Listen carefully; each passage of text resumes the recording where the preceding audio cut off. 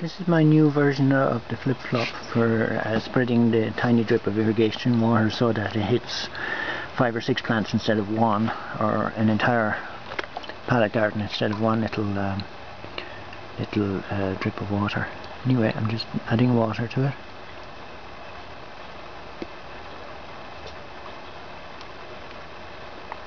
And there we go. So it has spread the water right the way along. It's very sensitive right now, so I've just got to play with it some more.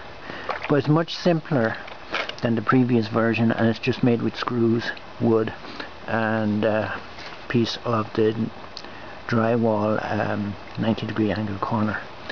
And these are just for balance, to raise the center of gravity slightly so that it will flip and come back.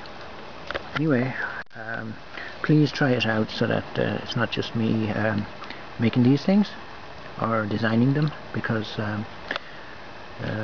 we're all smart enough to do this. Thank you. Bye.